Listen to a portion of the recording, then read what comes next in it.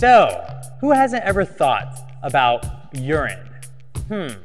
Does urine actually do good for us? I mean, in Ayurveda and some other stuff, you could eat and drink. I mean, you could drink urine, which is pretty awesome, and you can actually cleanse your body with urine. But I don't recommend doing that. It's okay.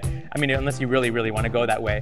But they've actually found some really cool stuff out out in Africa. You know, they're actually is it Africa? No. Is it Africa?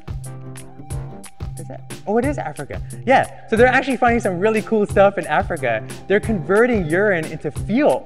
And the reason why they're doing this is they want to provide the women that are there an opportunity to go to the bathroom and for it to be lit. So they can actually go to the bathroom and not worry about anybody creeping up on them or like animals or people or men or whatever. Everything gets lit up every time they pee.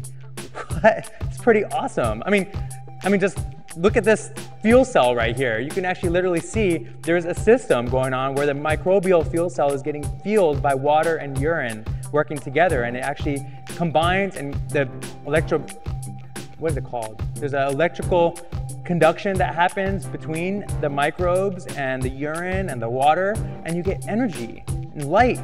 I want this. I can charge my phone while I'm going to the bathroom, and like people can be walking around and like everything can be lit from the bathrooms that are like public bathrooms. It's pretty awesome. I mean, what an awesome world it would be if we could use pee to power everything. Pee power. I'm down with that.